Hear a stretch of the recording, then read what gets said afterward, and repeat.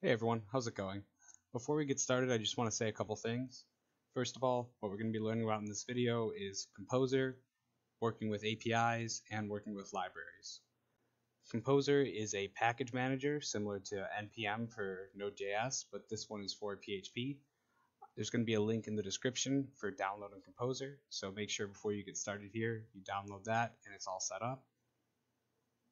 One thing I'd like to say is if you're using Composer and you get an error about an extension that's missing, what you can do is go into your php.ini file and just uncomment that extension. Then you should be all set. I didn't get any issues with mine, so hopefully you won't either, but if you do, that's the fix for it. If you have any questions, please leave them in the comments. Without further ado, let's open up our folder like I did with mine inside of Visual Studio Code. Alright, hopping right into it, let's make a new file in our new directory, and let's call it main.php. Now before I get into the coding, I'm going to briefly talk about something. What I want to talk about here is HTTP requests. I'm going to very briefly explain the concepts of a GET and a POST request. Now there's many types of HTTP requests, and these are what's used to communicate with the server. So the first thing I'm going to talk about is GET requests. Now you actually use these all the time, every day. You just don't know it. Whenever you type something in, so let's go to youtube.com, you're actually making a GET request and you're saying, hey, I want to get this, right? And it's returning you the basic youtube.com homepage. That's really all a GET request is. So we're going to be making some GET request APIs, and instead of getting a home page like this, which we could get, don't get me wrong, if we wanted to make a GET request in the code, it would return all of this HTML and everything, but we're not going to be doing that. When we work with APIs, what we're going to be doing is getting data back, and the server is going to know that, because on the server, on the backend side, you can program your API however you want. Right? YouTube is saying a GET request to this should return HTML, and this is what it should return. So when we send that GET request, this is what we get, which makes sense. Now, POST requests are a little different, and I'm not actually going to demonstrate them right now, but a POST request is essentially sending data. Instead of getting data and pulling it, you're pushing it, right? You're sending data somewhere. So let's say when we made a new video, or even better yet, when you make an account and you fill out that form, you're actually posting that data. Then that data goes to the server, and the server creates the account for you. Lastly, I want to talk about query strings. If I search the title for one of my videos, there it is. You'll see here there's a question mark, and then it says search query equals this. Right? And I'm just going to copy this whole link for a minute and go back in the text editor and paste it. I'm going to add the PHP tag, and I'm going to comment it out. Now, notice this. There's a question mark, search underscore query, which equals something. This is what's known as a query parameter. This is a great way to pass data back and forth between the front end and the back end. Right? I said I want to search for this, and YouTube's going to say, okay, this is what they want to search for. And then when it sends that request, what I could do if I was in PHP is I could say $get, which is a global variable, brackets, and then in quotes, I could just type in the value, which here is search underscore query. Now this is going to equal what this equals, which is going to let me on the server side communicate with the front end. We're not really going to be doing this, but it's important to know it because we will be doing it later on when we make the backend API. But it's not really needed for the CryptoBot, which is going to be the main focus for this. So I'm going to delete all this. That might not make total sense, but once we start coding, it should make a little bit more sense. I'll explain it in more depth. What I'm going to do now is open up my terminal. You can do that by holding Control and pressing tilde, which is the key to the left of the 1. And we're going to be using Composer to download some packages. So if you type Composer space -v, you should get this whole message which shows this cool little composer symbol. If you don't, that means you don't have Composer installed. I'm going to leave a link for the install in the description of this video. It's a pretty simple install. You shouldn't have any trouble with it. One thing I will say though is if you install it and it's not working right away, you might just have to restart your program or terminal, or you could restart your whole computer and give it a shot. Sometimes it takes a little bit for them to know that we actually do have it installed. Now inside of here, I'm going to require a package called GuzzleHTTP. So I'm going to say composer require GuzzleHTTP / guzzle. And if it gives you this message, you can just say no. It probably won't, but it will for me because of the way I have my file set up. Awesome, that's all installed. While we are here, we are also going to install the CoinGecko library. So let's say composer require codenix -sv / CoinGecko -API.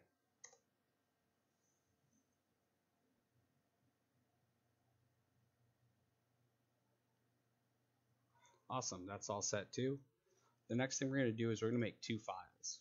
We're going to make one file, let's call this api.php, and another file called library.php. These are the two things that we're going to be learning in this tutorial: how to work with an API and how to work with a library.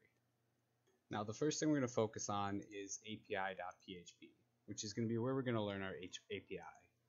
At the top, I'm going to put a PHP tag, and I'm just going to comment out a link. This link can be found in the description. We'll get to what it does in a minute though. In the main.php file, I'm going to show you how to work with other files. This can be done by adding it to the main file. So what we're going to say here is first, we're going to say require _once. This basically just says, do not run this program if it's not there. The file doesn't exist. We could say include instead, which will allow the program to run even if it can't find the file, but we don't want that. We need the file. And the once says only give it to us once. So if somewhere else in our code we try to bring it in, we won't be bringing it in twice. Now, in quotations, what we're going to say is period /. This basically just means where we are right now. So right now we're here in main.php at the root of the directory. We're going to say vendor /. Now that we're inside vendor, what we want is this autoload PHP file. Whenever you use Composer, you need to do this. Basically what this is going to do is it's just going to pull in all of the files that we need for the packages that we just downloaded. But we also are going to want to get our api.php. So again, we can require once. Now this one isn't in another folder, right? So we can just say period / api.php.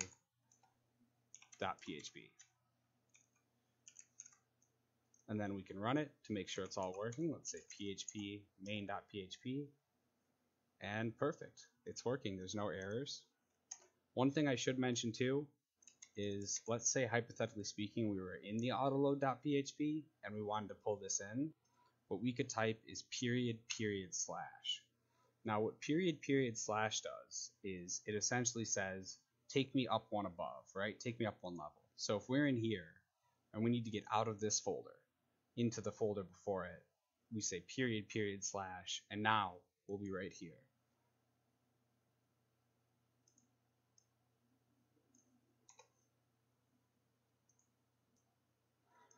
Now inside of here, let's make a function. Let's call it get API data. This function is going to take in a URL, which is going to essentially be this URL. So I want to show you something real quick. Remember what I said about GET requests? Well, if I paste that URL here, you'll see we get this interesting stuff, right? This is the data that I was talking about earlier. Like I said, you don't always get a web page. Sometimes you get this data. This is what's known as JSON, or JavaScript Object Notation, which is basically just the way that JavaScript objects appear. Now we're going to want to get this, right? Because what this URL is doing is it's giving us the current price of Bitcoin. And it has all of this nifty data too.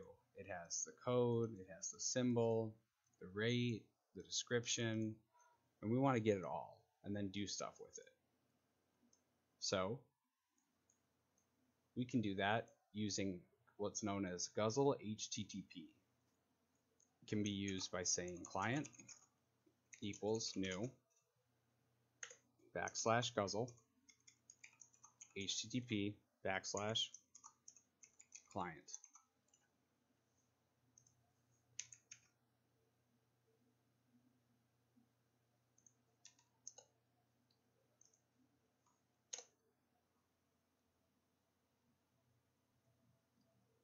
Now, this is the package that we downloaded earlier, the very first one.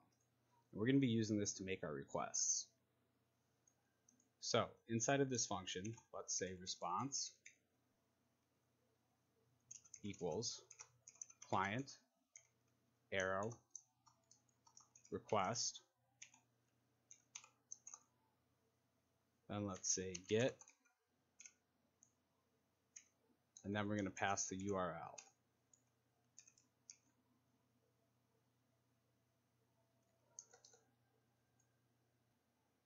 This should also take in the client. Sorry about that.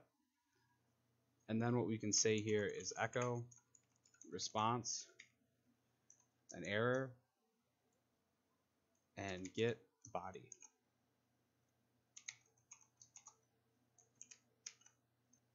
So now what we can do is call the function. We can say get API data and pass it the client, and then pass it the URL.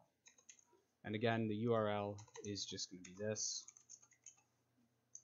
We're going to have to make it into a string. And let's not forget our semicolon here. And then we can run it. And there we go. We're actually getting all of the JSON data right here. Now, something I should mention is that this is just a string. What we need to do is take this string and turn it into a PHP object, right? Because we're not using JavaScript, so that does no good for us. So let's set this equal to a variable. Let's say data equals, and let's call a function here that's built into PHP. It's called JSON decode, and we're going to pass this the body. Now let's var dump the data.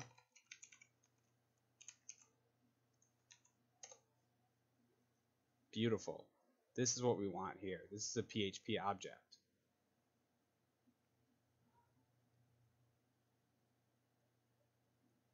What we can do in here is we can get the price, right? That's probably the main thing that we're going to. Now let's set data equal to this, and instead of var dumping it, let's return the data. Then let's make another function. Let's say function get price, which will take in the data.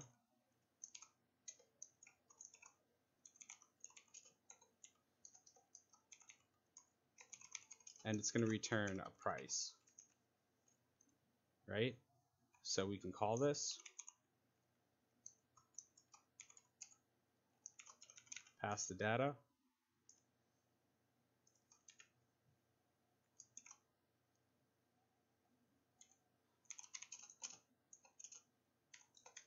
let's echo out the price. All right, now let's look at this object we have. What we need to look for here are the breakpoints. Make it a little bit bigger. So you'll see there's an object called time, which contains all of this. That's not really what we want. What we're trying to get at the end of the day here is the rate. So the first accessible part of it is going to be BPI. So just like we did in the first part of the tutorial, let's say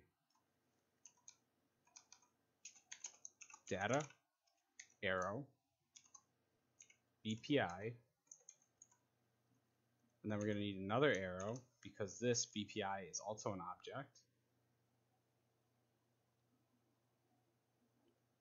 We're going to want the USD one, right? Because at least for me, I live in America. Capital U, capital S, capital D. This is also an object. And then let's grab the rate. Now if we run this, there we go.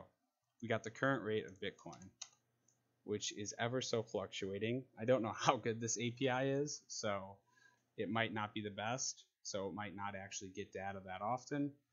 It looks like it's not since it hasn't changed. Oh, never mind. Maybe it is all right. And there you go. Bitcoin just jumped a decent amount, as it does because it's Bitcoin. All right, now I'm going to go back into my main.php. That's all we're going to do here for APIs. And I'm going to switch this API to library. I'm going to start working with the library now, which we kind of already did for the API, right? We did work with the GuzzleHTTP library in order to make our requests. So in a way, we've already done this, but I want to go a little bit more into depth on working with the library because this is a very simple one, and we only used one thing really, which was just to get a URL. One other thing that I'd like to make clear here is this program would not work if requiring the API was before requiring the auto load. This is because we're relying upon what came in the auto load. We're going to rely upon it again with the CoinGecko library. Now we can't access the CoinGecko library if we don't import it first, right? So you can think of requiring as basically just pulling it into this main line, right? So this file that looks like it doesn't have anything in it really has all of this code in it, and it had all of this code in it, right? And that's just temporary. Now all the API code is gone. So if we run it, we get nothing again because now it's looking at the library, which is empty. But we're going to fix that right now. We're going to make a PHP bracket. And in here, we're going to say use code nixsv / CoinGecko API / CoinGecko client. And then we can say client equals new CoinGecko client. Let's run it to make sure we typed everything right. Awesome. No problem so far.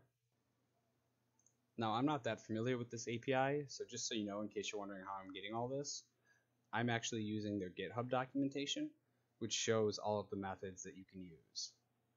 So the first thing we're going to do is we're going to get a list of all the supported coins, which you can see here.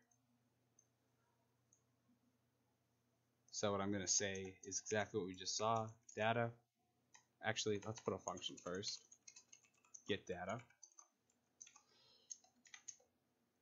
Then we can call it. And inside of this, we're going to say what we just saw. So data equals client, arrow, coins, arrow, get list.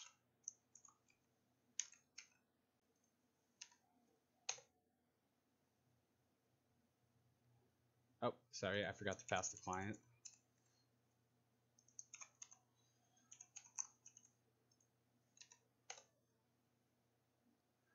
And that didn't give us any problems. Awesome.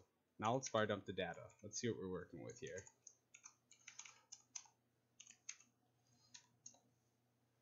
Whoa, that is a lot of data.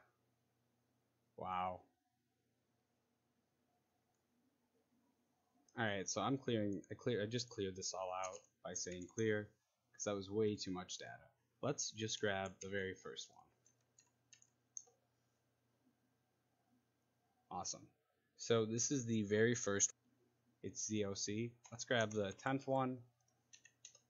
See what that is. Interesting. What we can do is, let's say we want Bitcoin, right? The symbol for Bitcoin is usually BTC, right? So let's say coins equals, and that will equal all the data. Now let's loop through all of them.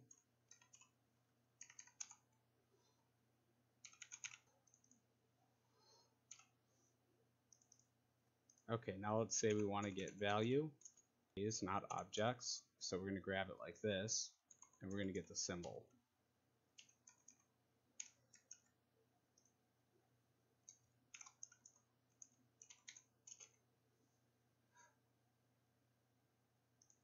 Let's make a symbol array.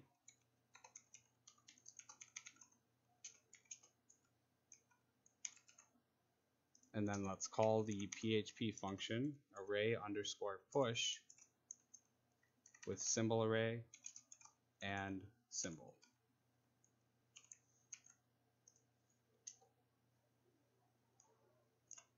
Now if we var dump the symbol array, we're going to see something a little bit more friendly to read. I'm going to end it early too because there's still going to be an insane amount. There are so many symbols here. Okay, so what if we wanted one specific symbol, right? Let's say if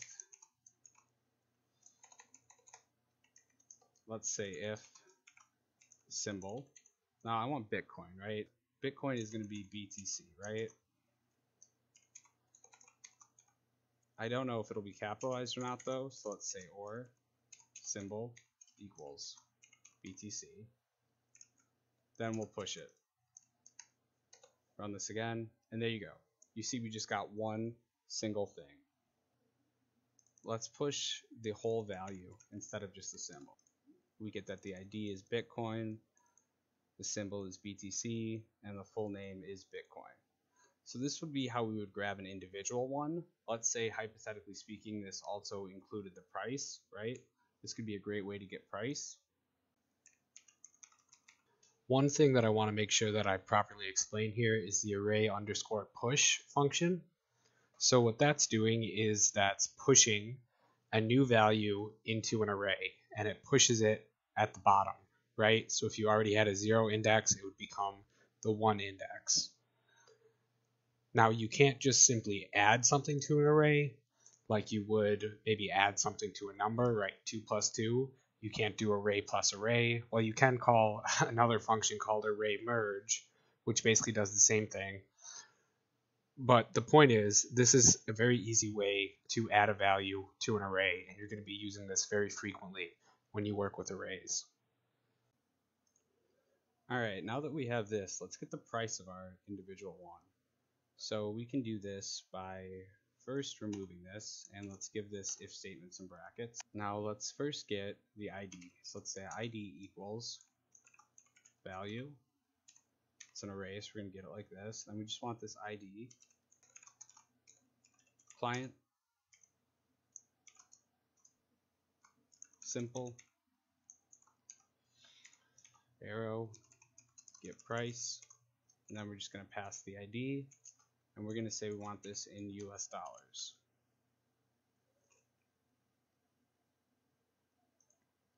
And then let's echo out the price. We can get rid of this var dump too. Run it. Oh, let's var dump it. Apparently this isn't a string. That's the error that we just got. Awesome, so we do have the price here. So instead of var dumping it though, we want to echo it, right? So let's echo it out, but let's get to the price. So this is an array. Let's grab Bitcoin.